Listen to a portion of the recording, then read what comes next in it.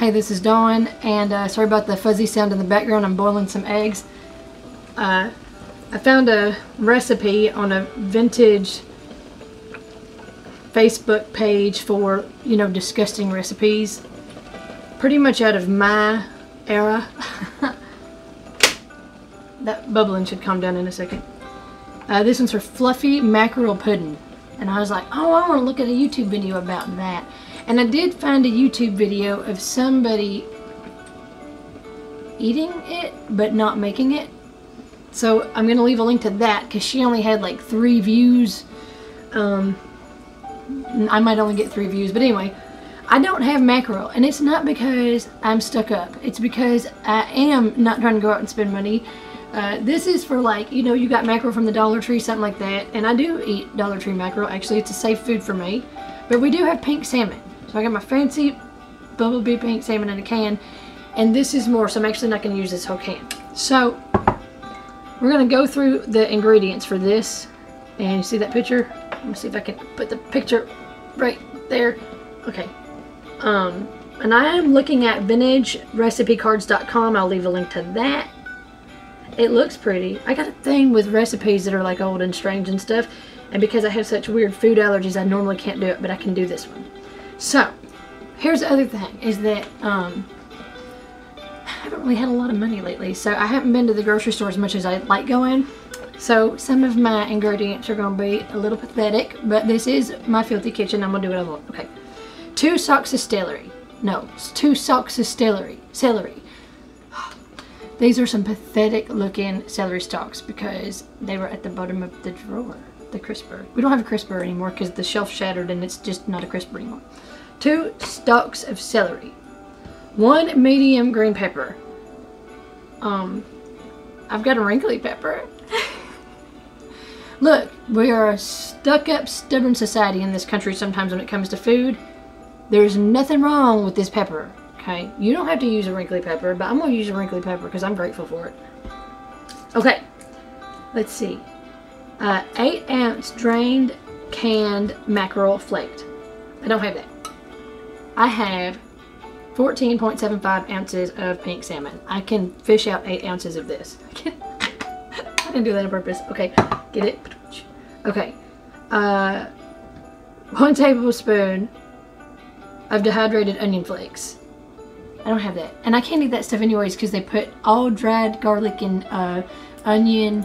Has this anti-caking stuff in it that they don't list it. And it gives me migraine. So it's not a safe food for me. So when I'm making something that I'm going to eat, I don't eat it. But I have this kind of dried out onion. So what if 1 tablespoon of dehydrated onion flakes. I'm gonna do that. 2 tablespoons of prepared mustard. This is an older recipe. I'm assuming that this is prepared. It's prepared. I don't know. Okay. 1/8 of a teaspoon of mace. I don't have mace. I know you can substitute it with nutmeg. I'm actually allergic to nutmeg. However, I'm going to get a little brave because I do have Panchpuran. I don't know how to say this. There's an Indian market by my, whatever this living thing is I'm in. And I love that store. And this was something that we had got for pickling stuff. It's mixed spices. I don't know what's in here. It doesn't smell like. It has a warm nutmeg kind of undertone, but it's just that warm of the season stuff that you can usually only get in the month of October in the United States. I don't know why it's apparently against the law for us to have anything pumpkin or nutmeg or anything unless it's October here, so whatever. And then it says a 1/2 teaspoon of cayenne pepper. Of course I've got cayenne pepper, of course I do. I might not add that much because I'm going to see if my kid wants to try this too. A dash of ground cardamom. I do have some cardamom pods. I don't feel like fooling with that. But I also have ground coriander. I don't know. I'm going to use this. And technically if I use this, I shouldn't have to because I think all of that's in this. But I'm going to use coriander instead just because It's not the same, but it has a similar kind of thing. Anyways, 2 medium eggs that I'm going to beat them just slightly, and then I've got some boiled eggs because that's the garnish. Okie dokie. Let me start cutting this stuff up.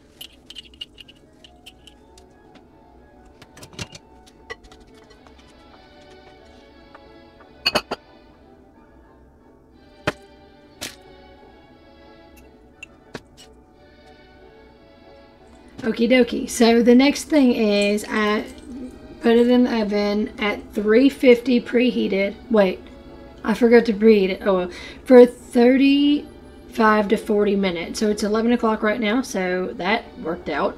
About 11:35, probably 11:40 since I didn't preheat. I'll come back and check.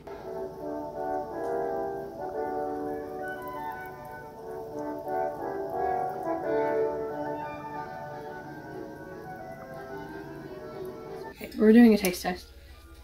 Okay.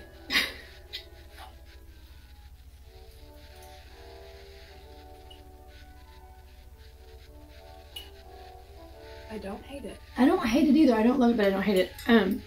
This is the kind of stuff that was really popular in the 70s. You know, you'd make like little souffles. This could be made, totally made in the microwave, and it can be substituted with like canned chicken and just about anything. It was supposed to be made with mackerel, and I made it with salmon. That's that fishy, you know, kind of fishy funk. But it would be good. This could be ground beef. This could be all kinds of stuff. Ground beef.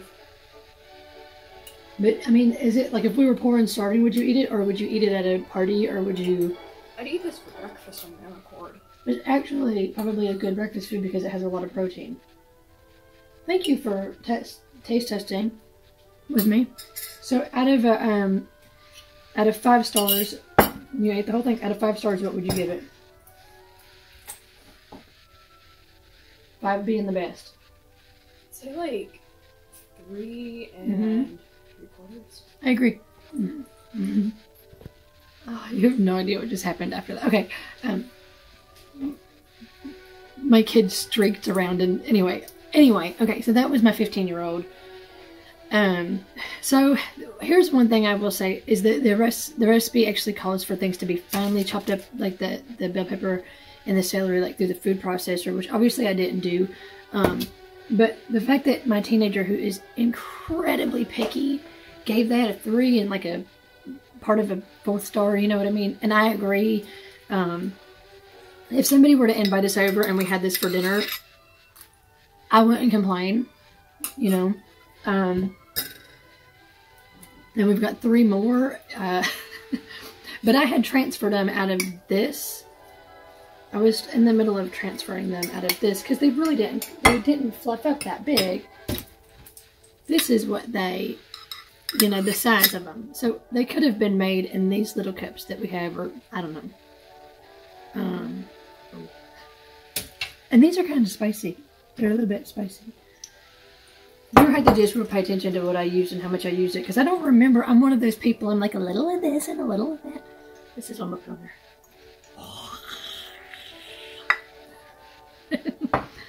Go saturate my fish pudding. Oh.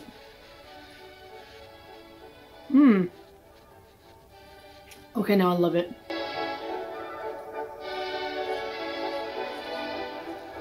When I was in high school, this was called my turtle dance.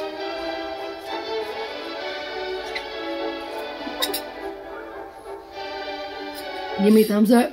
Give me a thumbs down. I don't blame you one bit, but be blessed.